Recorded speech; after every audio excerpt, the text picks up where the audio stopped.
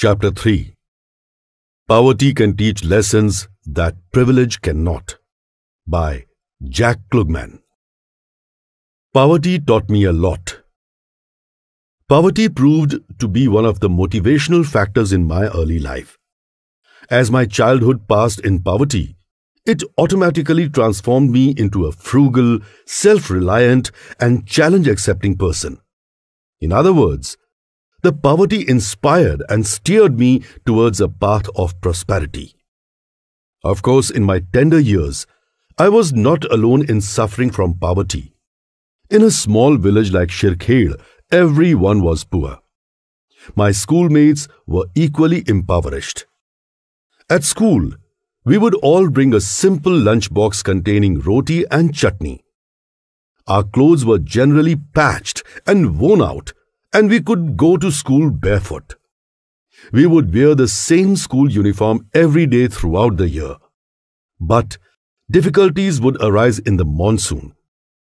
The uniform wouldn't dry completely owing to the humid air.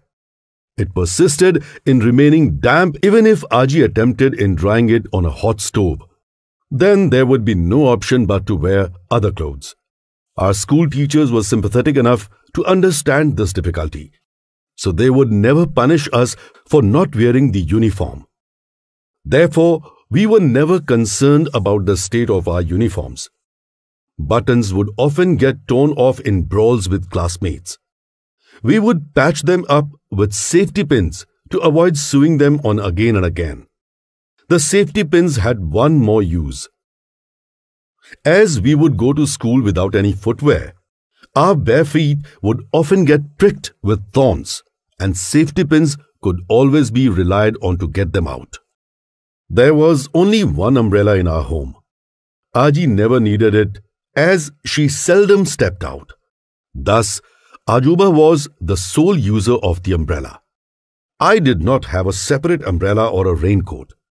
In the rainy season, while going to school, I would usually wear a jute bag over my head. It only covered the body partially.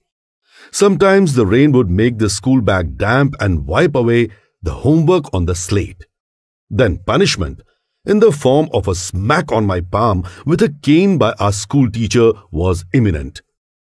We would use a chalk to inscribe letters on the slate, and I used it to the fullest. For writing in notebooks, we would use reed pens. The price of a packet of ink powder was only 5 paise. Still, I couldn't afford it. I would often ask my classmates to lend me a couple of ink drops, which the boys would grow tired of. However, the kind-hearted girls always generously donated. There was no electricity in our home. We would do all the work from evening to night in the feeble light of a kerosene lantern.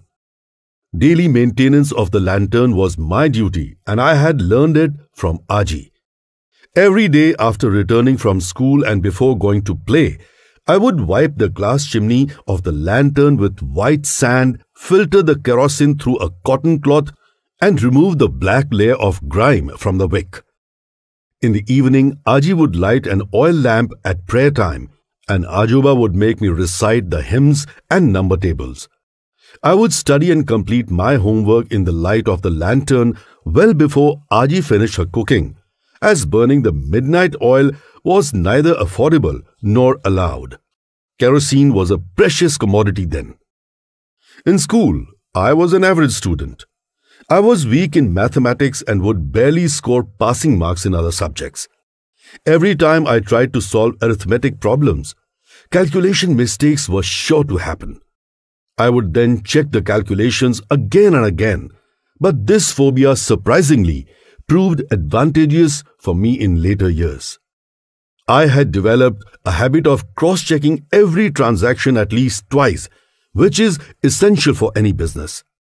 Also, my love for playing did not transform into acquiring a proficiency in sports.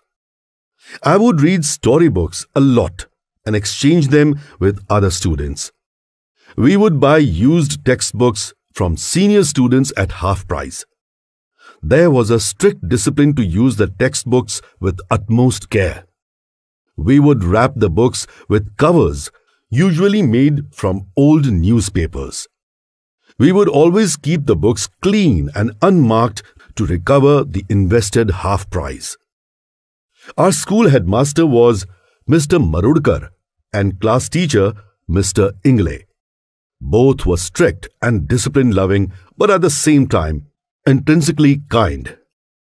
Mr. Marudkar's son Sanjay was my close friend. All villages from Shirkhed were poor, but possessed hearts of gold. Everyone would help others by their capacity. I remember a person named Mr. Vasant Vaidya, who would come to our home to deliver milk every day. He had a special affection for me and would always admire me for being a kid living far from parents and learning on his own. After pouring and delivering the milk in a pot from his kettle, he would call me and offer a cupful of milk. The weather of Shirkhed was pleasant and unpolluted. I acquired sound health by playing in such a wholesome atmosphere.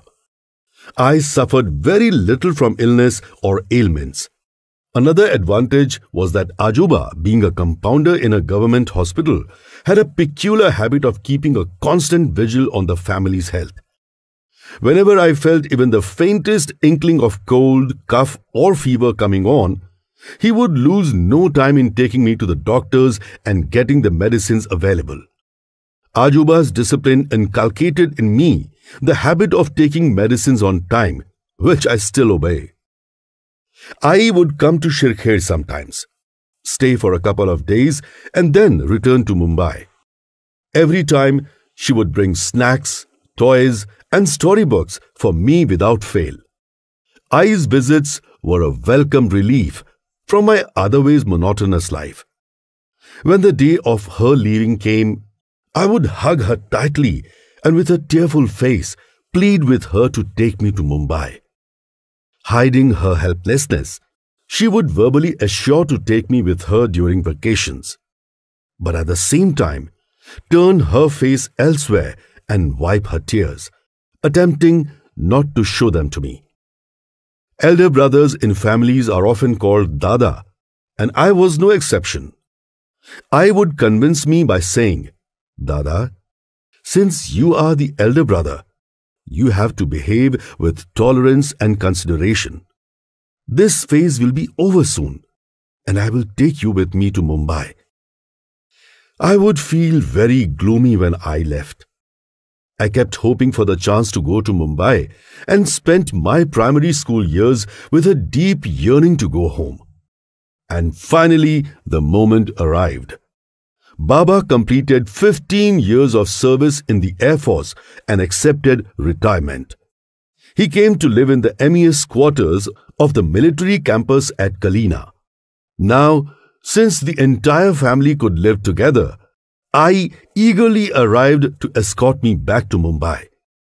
While leaving Shirkhed, I became very emotional. During 3 years there, I had settled in fairly well. I had been blessed with loving friends and teachers.